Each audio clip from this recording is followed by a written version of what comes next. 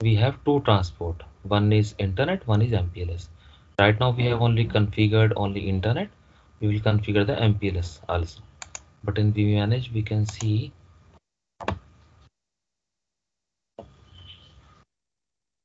our first device is up. vManage is up.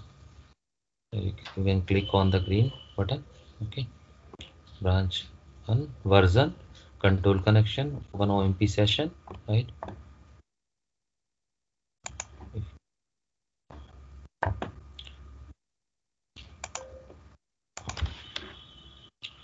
Now we will configure the MPLS also. The only IP we need to configure and color VPN 0 interface G0/1. I am using G0/1 for MPLS on all devices. Tunnel interface color I will use the MPLS. There are multiple color, but already we have taken a session on public color and private color. So in the private color, if you want to use private 1, private 2, private 3, that thing you can use. I'm using private color is MPLS. Okay, and no shutdown. Okay, sorry, I'm into the encapsulation. IPsec go out because right now I'm in tunnel interface. So here I need to unshut. No shutdown. Okay, now IP address I'm using 12.1.1.2. In my topology all the gateway is .1 and on site I'm using .2. IP address 12.1.1.2/30. That's it. Description if you want to give you can, but on that when we will create a template then I will show you how you can attach those one. Description MPLS transport commit. Okay, I need to assign one default route also in VPN 0 for MPLS 0.0/0 12.1.1.1. That's it. Within, Yes. within regarding this VPN 0, Mhm. my all the traffic like control plane traffic, management traffic, and data traffic will move via this VPN 0, or for No, data purpose we your need to use management traffic will go via VPN 512. management 512, and Yeah, control 5. traffic will move via this VPN Yeah, 0, right? yeah. All the And, traffic related to and your what vSmart about we the manage. Mhm. data traffic? If I want to communicate with other edge router or other site client, so which VPN will be used for that traffic, data traffic, I mean. This VPN 0 will also use. See, the traffic will come from service VPN, but this VPN 0 Mhm. is means the transport all your MPLS internet 4G is a part of VPN 0. All WAN transport is VPN 0. It's the Okay. same like as your router connected with other V23 WAN links. Whatever traffic is coming from LAN, that will be Mhm. go via WAN, correct? Okay. Yeah. The same thing is here. Traffic will come from LAN and it will be go via VPN 0, but those LAN site interface is not part of VPN 0. They are part of VPN 1, 2, 3, 4, 5 till 511. Yeah. Right? That we It need to is. advertise through the van, right? You don't need to advertise by default. It will work. You don't need to especially go to advertisement that as you will connect the LAN, it will automatically advertise. It will learn the subnet which is connected on LAN. So And what show. about the tunnel between two edges or two branch offices? Do we Yeah. need to create? No. It will automatically. I will show you. Just I have made one connection up. For any IPsec tunnel, you don't need to do any configuration. Only your VPN 0 interface will be part of tunnel interface. That's it. That configuration you need to do. That it will automatically form the tunnels. Okay. So if I can show you here in this one, you can see my MPLS is already up, right? Means previously these controller connection was up through public internet. Now it is up through MPLS also. One important thing you need to note here, you can see the difference. vManage is only using public internet. Why? Whatever the first connection edge is formed with that color with vManage, that will be remain same. Now if by chance internet is down, then it will go via MPLS. Till internet is up, it will follow the public internet path. When it internet down, it will change to the MPLS.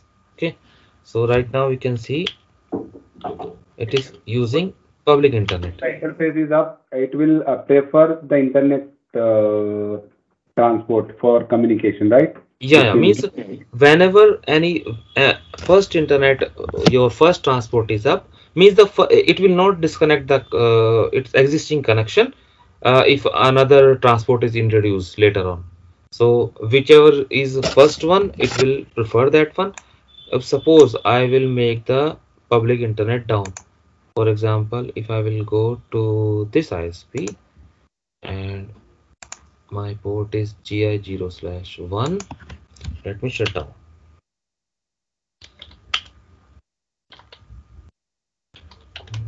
Interface GI0/1 shutdown. Okay, now if I will go there,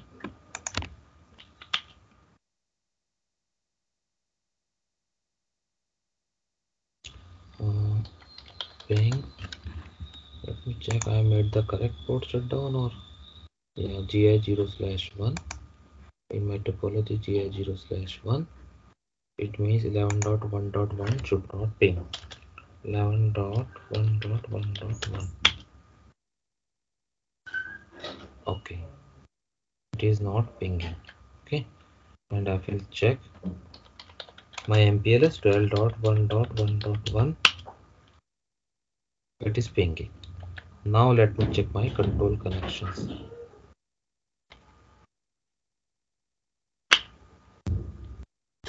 So here you can see it is changed to MPLS now.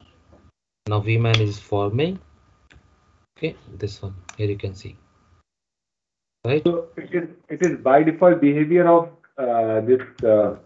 It's by default behavior. Now, Okay. now if I will make the internet connection up, okay, let's see what happened.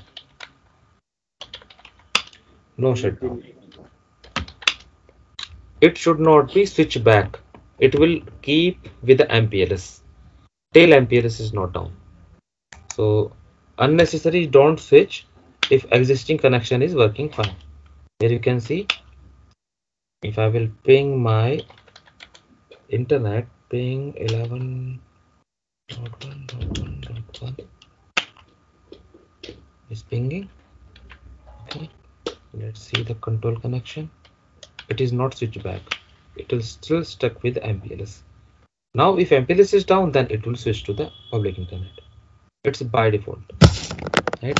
How this device will come to know this is the internet link?